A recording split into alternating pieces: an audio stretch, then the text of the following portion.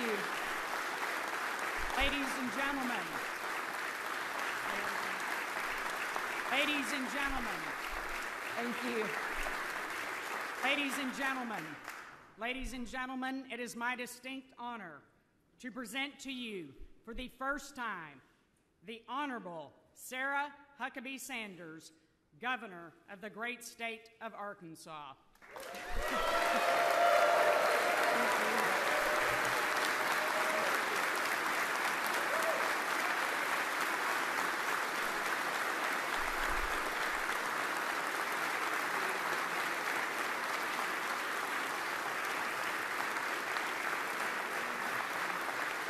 Thank you.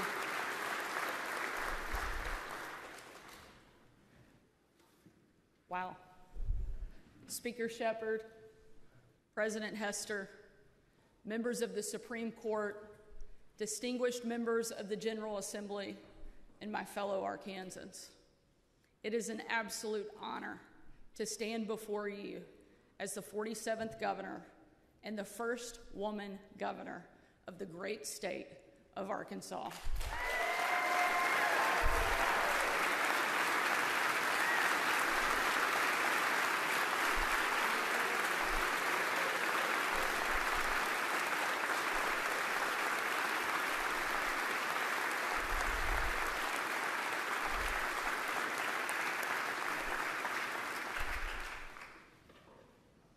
I was 13 years old when I attended my first joint address back in 1996.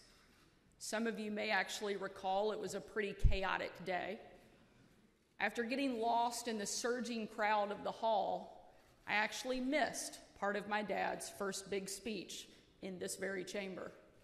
Today, I made sure to get here bright and early, and much to the surprise of pretty much anyone who knows me, I'm actually on time.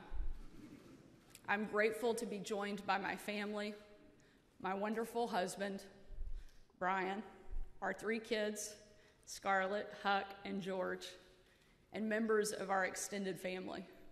Thank you all for being here. We are also honored to be joined by former Governor Asa Hutchinson and the First Lady Susan Hutchinson. Thank you so much for your service to our state and the example that you have led with over the last 8 years. I hope I can meet the bar that you have set.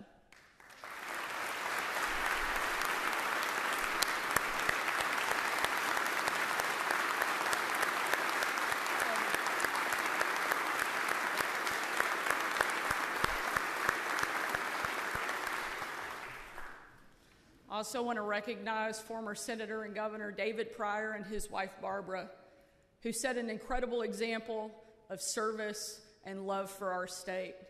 I know how much you loved Arkansas and what a great job you did as parents, because I had the opportunity as the Attorney General of Girls State to spend an entire day with your son where he treated me better than anybody should have. And I'm very grateful for your leadership and your service. Thank you for being here today.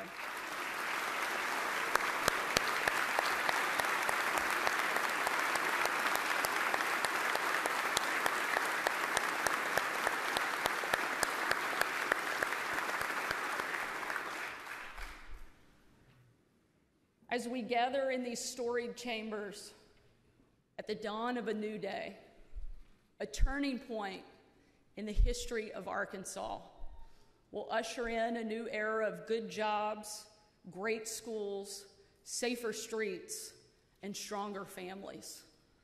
The people of Arkansas, in their vast wisdom, have entrusted a new generation to lead. This is our moment. This is our opportunity. And you and I are the leaders who our people have chosen to get the job done. Our reasons for such high confidence and boundless optimism are many. History teaches us that to every generation comes not only great challenges, but great opportunities, and often in quick succession. After the upheaval of World War II, there were decades of unparalleled economic growth. And after the turmoil of Vietnam, stagflation, and the gas lines of the 1970s, there was peace and prosperity of the Reagan era. After the financial crisis of 2008 and years of lingering stagnation, there was an unprecedented economic boom.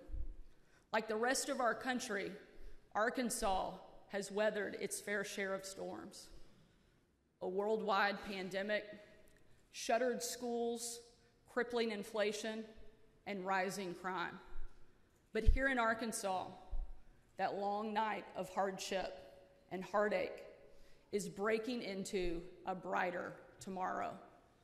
If we seize this moment together, if we act on the principles that each of us hold dear, we can make Arkansas stronger than it ever has been before.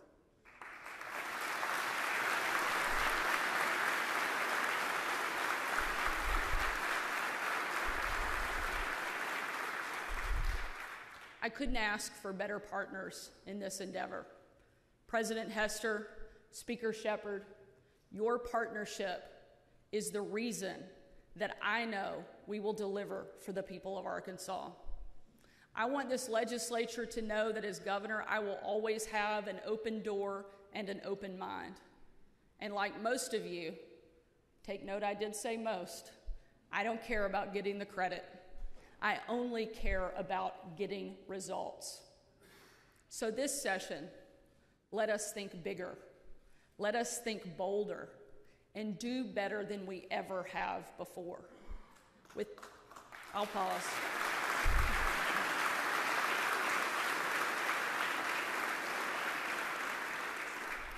Be careful, in my last job, they never clapped for me at the podium, so when it starts now, I'm gonna give you a minute. With family budgets still battered by inflation, let's deliver another historic tax cut and give the people of Arkansas the pay raise that they deserve.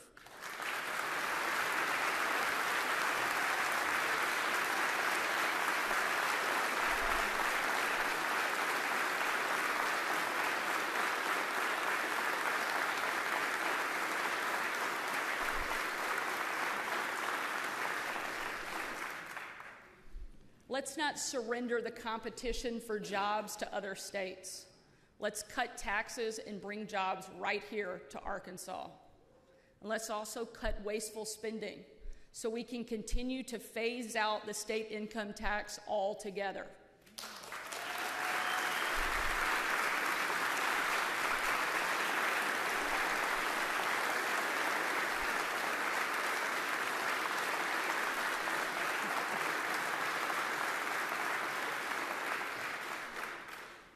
The challenges that we face in education did not appear yesterday, and they certainly will not be solved tomorrow, but we will get started fixing it today.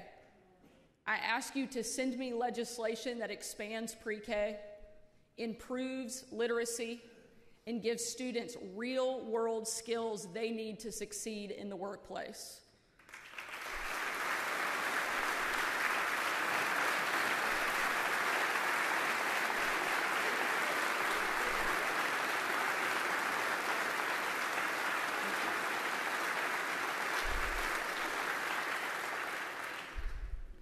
Parents cannot be an afterthought in education. Parents are the foundation of a child's success. So let's give parents a greater role in education, including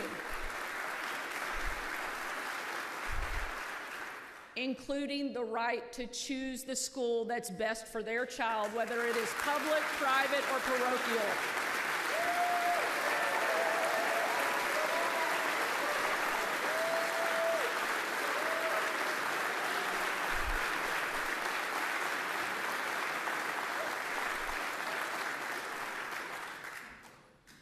When we give parents a choice, we give children a chance.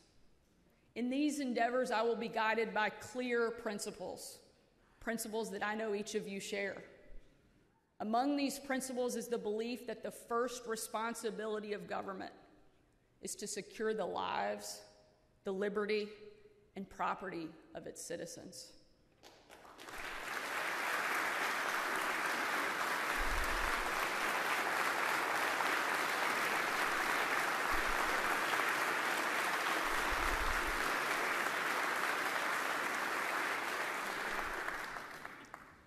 Any government that tolerates rampant crime has failed in its most important duty. As of today, Arkansas will tolerate crime no longer. Together, we will build the prison space we need to keep our citizens safe, and we will put more of our courageous cops on the street. We will shut down the crime wave that has plagued our cities.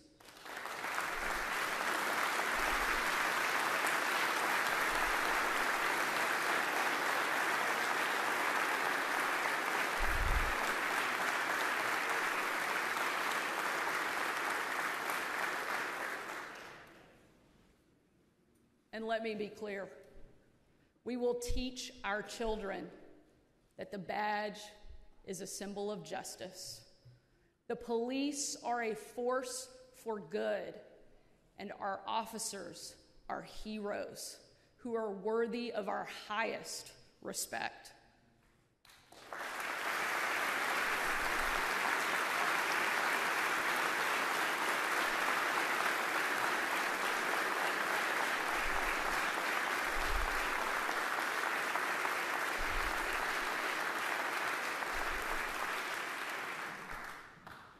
There is so much more we can achieve as partners working together.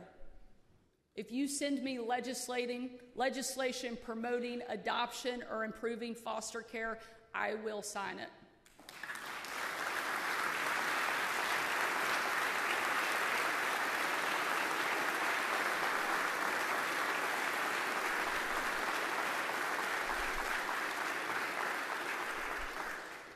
And if you send me a bill defending the right to free speech or the right to keep and bear arms, I will sign it.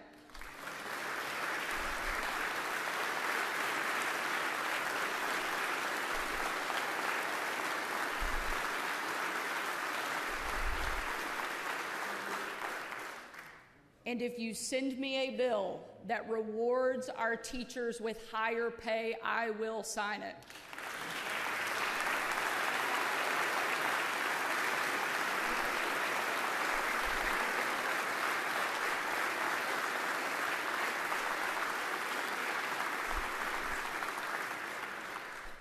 But make no mistake, if you send me legislation that grows our government at the expense of freedom, I will veto it without hesitation or remorse.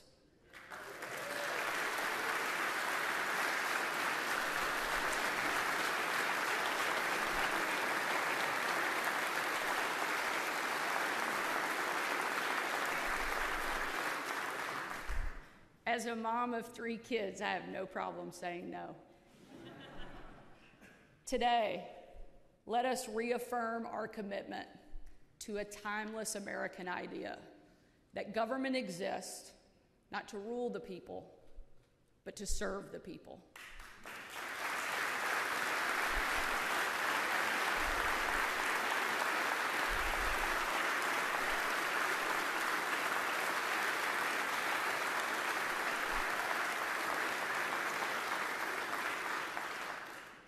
The special interest will speak loudly, but it is the voice of the people that we must hear and follow. They are the men and women who till the soil, drive the long hauls, and run the restaurants.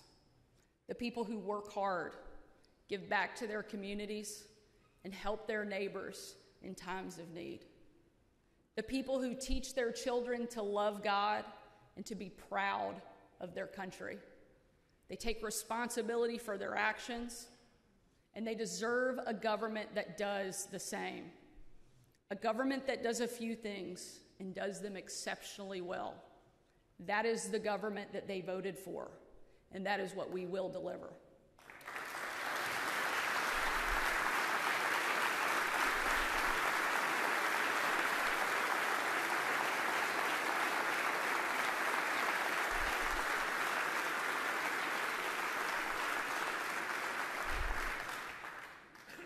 Today, let us each pledge that we will not rest until we have a government that is as good and decent and hardworking as the people of Arkansas.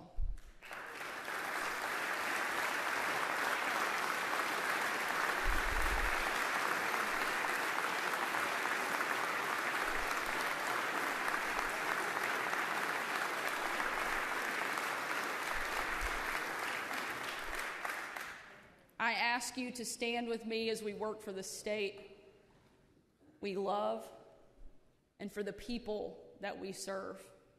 Thank you so much for the honor of being your governor. God bless you, and God bless the great state of Arkansas. Thank you so much.